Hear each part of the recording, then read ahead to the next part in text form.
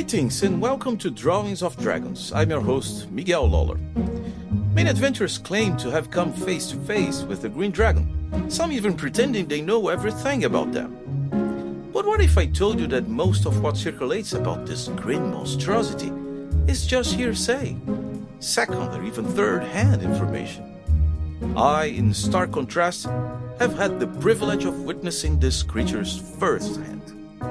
So, if you're eager to learn all there is to know about this foul-smelling dragon, come with me. The individual who set me on the trail of the Green Dragon is no other than my flamboyant friend Urel Daggerforte. Having just escaped from the underground court of the Goblin King Fistil III, I found refuge in Urel's company. After the tragic events at the Goblin Cabaret, my friend had taken under his wing the fabulous Daughters of Na. Together they had staged a new and revolutionary show, the Wondrous Wars Encounters, drawing nightly crowds eager to witness the breathtaking performance of the Daughters of Na in their acrobatic battles. Reuniting with my dear friends has been a blessing after so much suffering.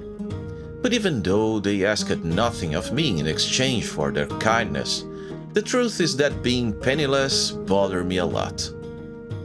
Understanding my dire circumstances, Urel decided to introduce me to one of his closest companions, a certain Lyokin, a renowned knight, if one were to believe my friend's embellishments.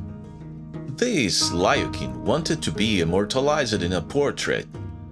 Urel, in his usual fashion, praised my artistic talents and my former tenure as a painter in the royal court, conveniently omitting the fact that he was under a Goblin King. In the evening, I found myself in the presence of this enigmatic knight. I must confess, I was not prepared for the encounter.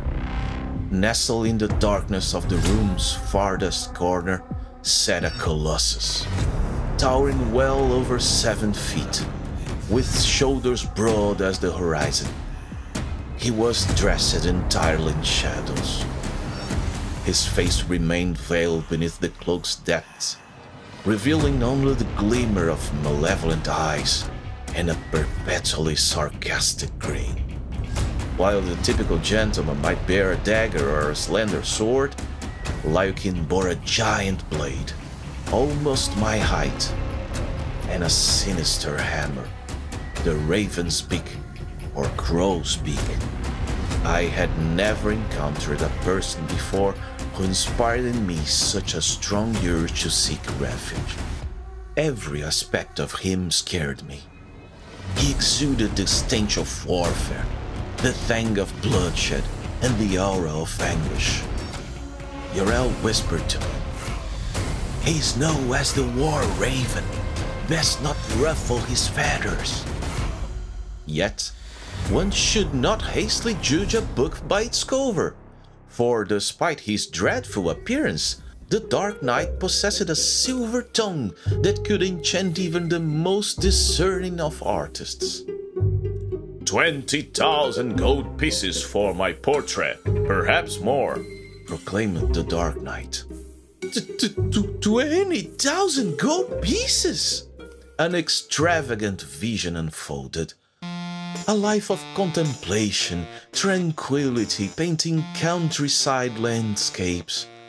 Or perhaps I'd marry all the Na girls simultaneously, sailing on a luxurious barge drifting along calm rivers for the remainder of my days. Suddenly, the War Raven morphed into a less menacing individual. The sparkle in his eyes resembled the gleam of pure diamonds, his everlasting smile now cheerful and amusing. I proposed to start the portrait immediately. However, he replied that the northern scenery did not align with his vision. If I consented, I should accompany him on a small excursion to the south, with all expenses covered. Here I was, engaging in conversation with a genuine connoisseur of the arts. Behind the intimidating appearance of a villainous warrior, a sensitive heart and a wise, generous patron lay hidden. If it necessitated extravagant travel to find the perfect landscape for his portrait, then so be it. Only the finest would be enough for those who comprehend the true meaning of art. With sincere emotion, I enthusiastically shook his hand. Sir Lyukin then handed me a map with instructions to meet him in 3 days at the base of a distinguished oak tree, marking the beginning of the main road leading to the warm southern lands. In the meantime, here's enough to cover your expenses, he said, tossing me a generous filled pouch. Inside, I found 10 gold coins. Having only dealt with common tarnished copper coins, the feel of such noble metal sent me into a golden dream. Today, everything is on my account, my patron added. Feast on all the meat you desire. Soon, crayfish, crabs, and large shrimp will be your only meals. Ah, the sea! An escapade along a Riviera awaited me. My career was sure to take a splendid turn. Lyukin, the patron of fine arts, bid farewell to our company, and I spent an enchanting evening contemplating my newfound life. Gold, my friends, is a fog that gently blinds you.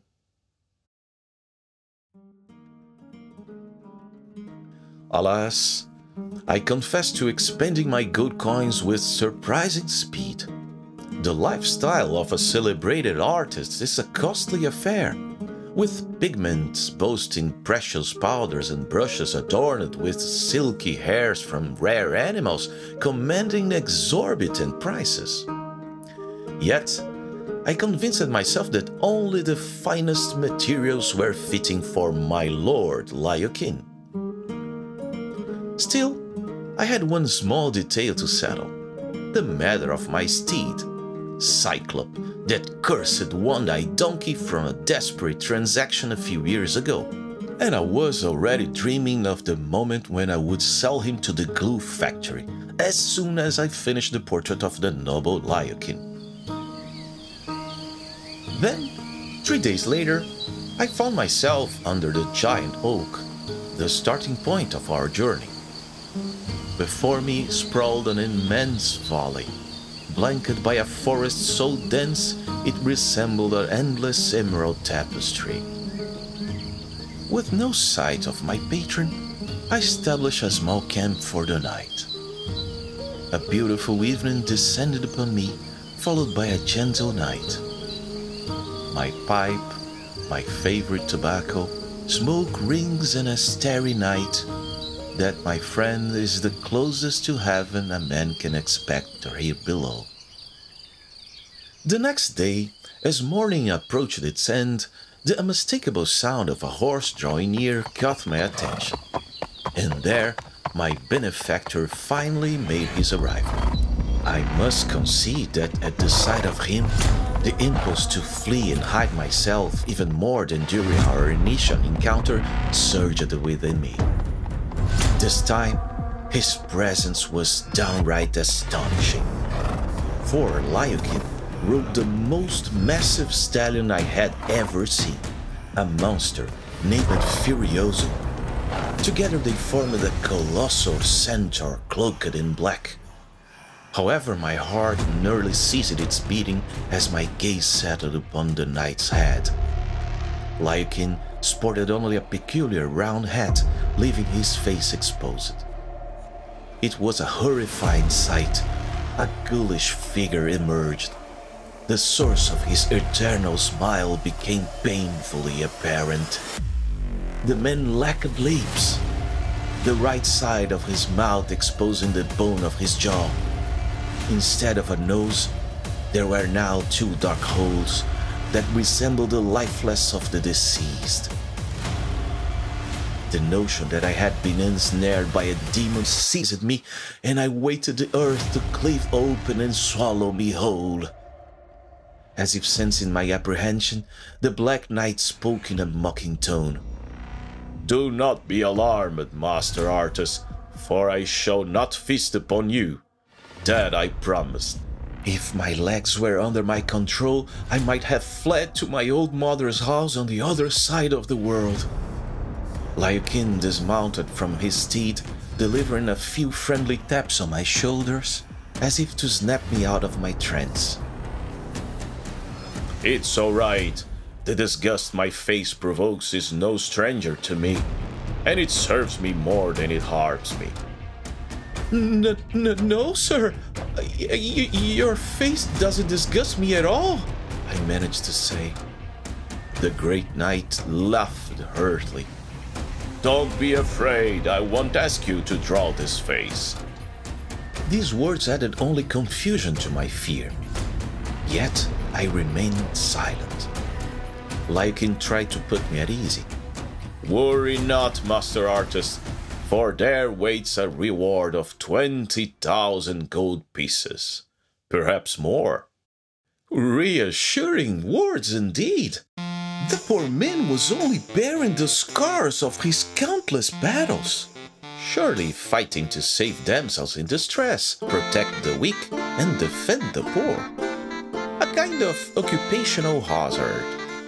I began to feel a certain pity for such a noble knight, ready to sacrifice himself if a just cause demanded.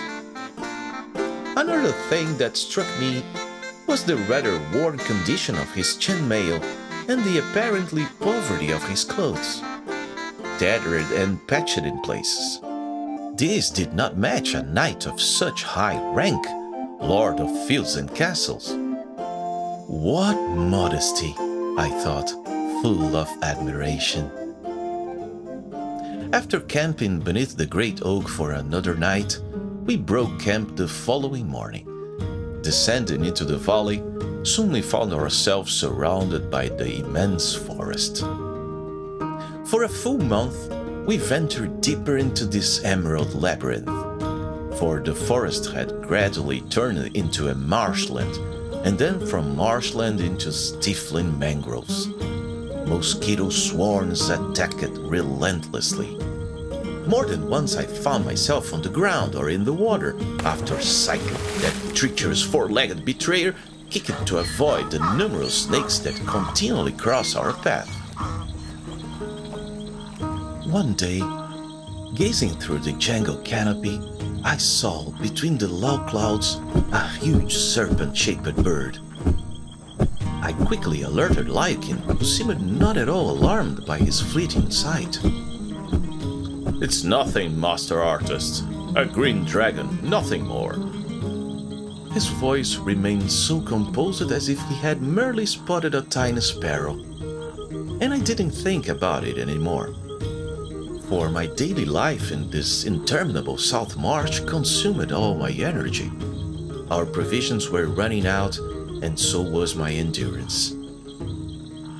Sensing my physical and moral fatigue, my peculiar patron promised me a seafood dinner. I envisioned the Riviera drawing near, along with the castle perched on cliffs overlooking an idyllic bay, where rest and well-deserved delights awaited us. But as night fell, we lit the fire for the camp, still in the middle of this cursed mangrove. When Lycan cast a net into the black and stagnant water of a pond, and from there pulled out some strange crustaceans covered in mud, I began to doubt the plausibility of my expectations. "Aha!" cried the towering warrior. "Tonight we dine on crabs and shrimps, as I promised you." After enduring this marshy diet for more than a week, wandering through this maze, one day we arrived before immense ruins. A city swallowed by the jungle over time immemorial, mysterious and menacing. My employer announced that we had reached our destination, where his portrait should be painted. I couldn't hide my disappointment. "Here? Now?" I said, unpacking my belongings. No, not now. Come with me, master painter, retorted Lycan, ascending the stairs on his immense black steed.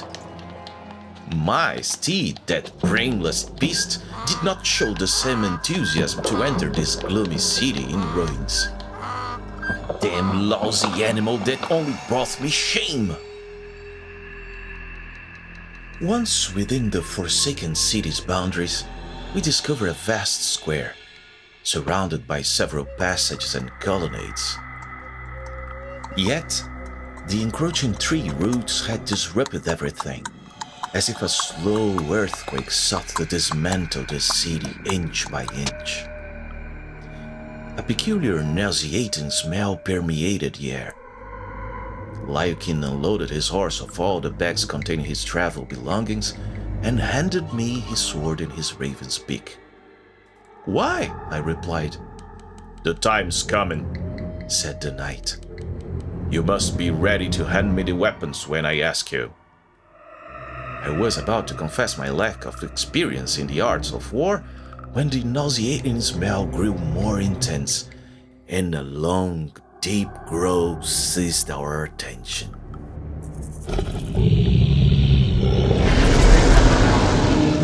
And there, on the far side of the square, a creature emerged, sending a nice shiver coursing through my veins. A dragon! The very same I had glimpsed amidst the clouds a week ago. Yet this time, it advanced toward us, like a specter emerging from the depths of hell. "That it is! No time to lose!" shouted Lycan, mounting his horse, lance in hand. "Get ready!" My innate survival instinct urged me to flee this nightmarish scenario. The monster advanced, its immense body winding like a gargantuan serpent. Its head was a grotesque sculpture, the most horrible thing imaginable, and from its nostrils began to emerge a green-yellow smoke, the source of the stench of the place. Then Lycan shouted something I didn't understand. "Fall on me!" Before my eyes, a miracle unfolded. For where there was once an old rusty chainmail, a deformed face, and an old straw hat, now there was a complete suit of armor, a mask even more menacing than the face it hid, all topped with an iron hat. Clad in this formidable way, like in Spirit Furioso, and charged at the dragon, vanished into the greenish cloud exhaled by the beast. The venomous mist rose and rose again, obscuring from my sight the great struggle beneath. Terrified, I swiftly found a tree large enough to hide behind, sure of the dragon's victory. To my astonishment, behind the tree I discovered Cyclops, that wretched rascal already comfortably settled, and I had to force my way to find a place of shelter. Damn cowardly donkey! Suddenly, Lycan emerged from the green cloud, his lance broken. "My sword! My sword!" he shouted.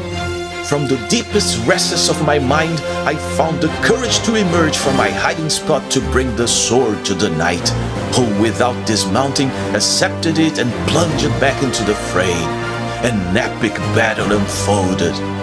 The dragon twisted, leaped, and spewed its poison, and yet Furiosa's agility thwarted the deadly spray each time.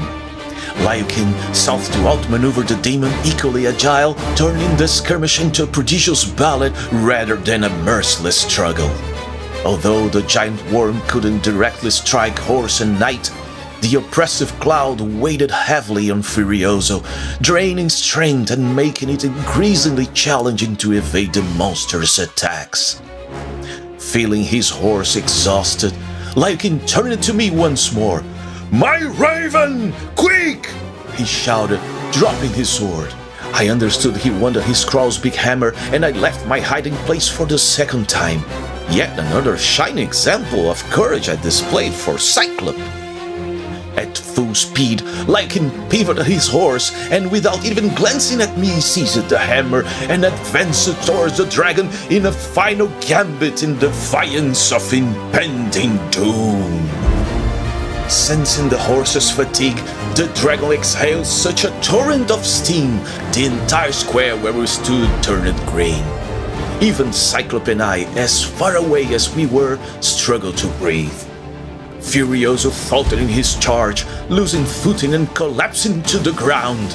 In the midst of his fall, Lycan hurled his weapon in the direction of the dragon, uttering again the mysterious cry, "Fall hammer!" The hammer, mid-flight, underwent a metamorphosis, transformed into a formidable crow, a harbinger of tempestuous vengeance. Like a powerful lightning bolt, entered the dragon's gaping mouth, emerging triumphantly from the back of its neck. The horrendous creature mortally wounded, thrashed in all directions, disgorging torrents of foul-smelling secretions from its entrails. The slabs of the ground trembled beneath the agonizing monster.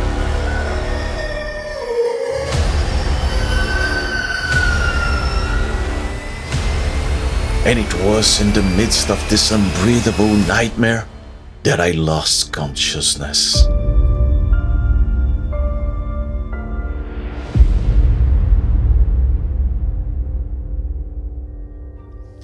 In the ethereal realms beyond mortal perception, a celestial vision manifested. Her resplendent presence, an elven lady, an angelic apparition. "Oh, my dear friend, my sweet lover, how I rejoice to find you alive!" The sweet kisses of my elven lady brought me back to life, only for me to discover that Cyclops, that cursed animal, was licking my face. There is no creature in the world uglier, second only to the dragon. The dragon! The memory of the dragon made me jump, and I almost lost consciousness again, seeing its monstrous head just a few feet from me, before realizing that the life had left it. Seeing me awake, the impressive Black Knight rose and, taking a dramatic pose on the dragon's head, said to me, "To your brushes, master artist. I am ready." And that was it. The setting my client was seeking. Nevertheless, after all I had seen and experienced in his company, I felt courage welling up inside me.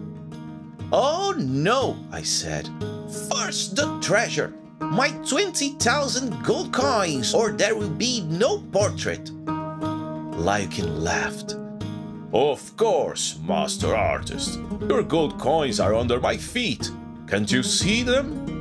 The blood of the green dragon, once properly dried, gives you the highly sought-after dragon salt. It's worth 200 gold coins per pound to certain sorcerers and master chefs I know. Not to mention these green scales. Nicely polished, a king would pay a small fortune to have a breastplate made with them." So there's no treasure? Come now, don't make that face. I shall assist you in loading your mount once the portrait is finished. In theory, you'll leave with much more than 20,000 gold pieces. In theory? I thought. No Riviera, no castle, no servants, no gold? A tear fell from my trembling eyes. And besides, continued Lycan, you can take pride in being an assistant dragon slayer. Assistant Dragon Slayer? Those words had the power to pull me out of my sadness. Goblin Royal Painter and Assistant Dragon Slayer. Now that has some prestige. With newfound enthusiasm, I set to work on the portrait of the mightiest of wandering knights, the excellent Lycan Dragon Slayer.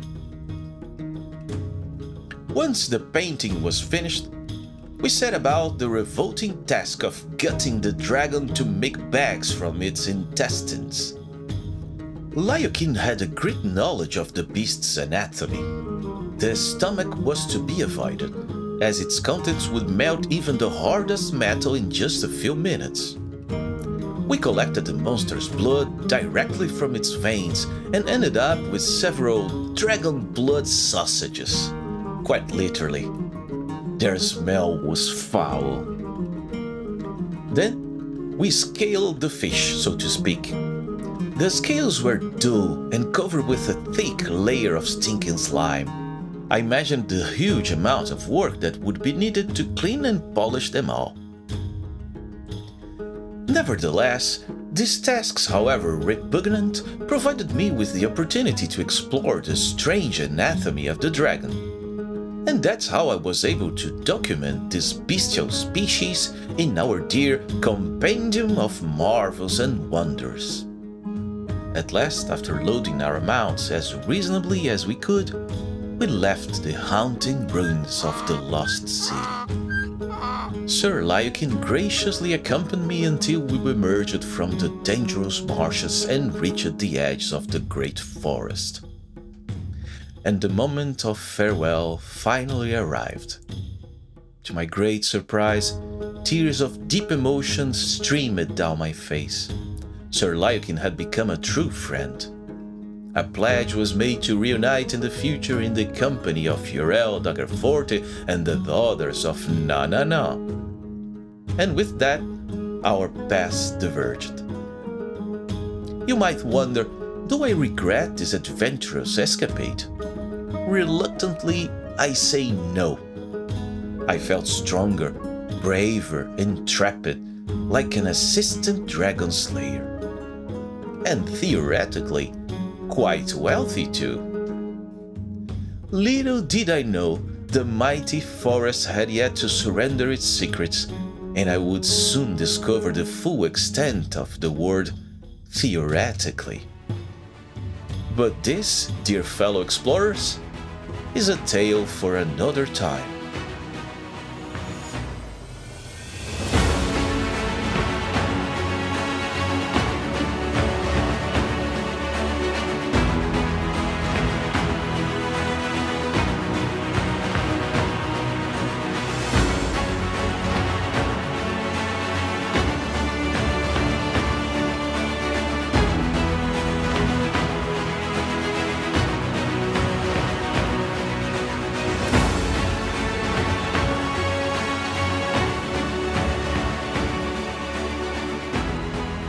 Allow me to give you a brief description of the one I named Sputa Vaporis nasifalsi, false-nosed gas spur, popularly known as the Green Dragon.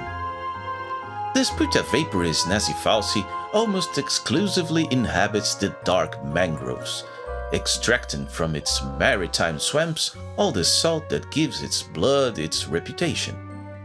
Its extremely high salt content is essential for the dragon to produce its deadly vapors, known as green virulence. And all the strangeness of its anatomy is due to adaptations related to its characteristic spilling.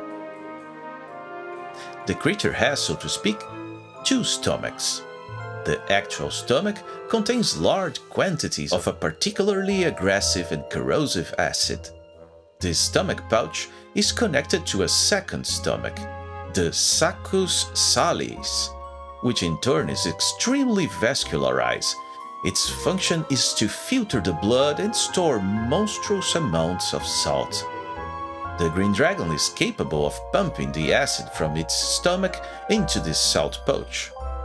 From there, this mixture is propelled towards the nose by very powerful long muscles which can emit strange small sparks, even long after the creature's death.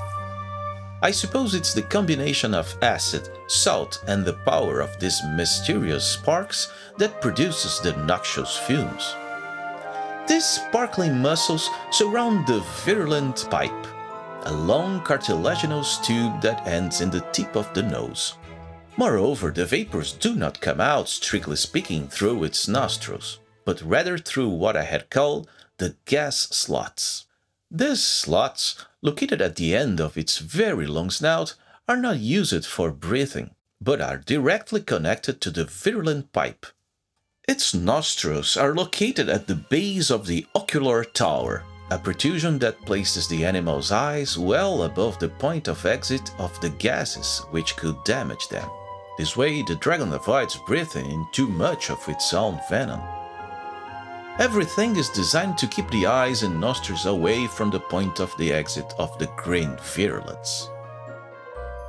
Sputa vaporis has a very flexible body, closer to that of snakes than to lizards. This characteristic, along with the small size of its wings, which are rather short compared to its size, indicates that it is more comfortable gliding between the trees of dense mangroves than making long flights at high altitude. Master of camouflage, the Sputa vaporis nasifalci has scales of a gleaming and reflective emerald green. It is the mud that accumulates over the years that removes its metallic sheen, thus helping to conceal the green dragon in its swampy environment. I could provide even more details about the green dragon, this horrible stinking monstrosity.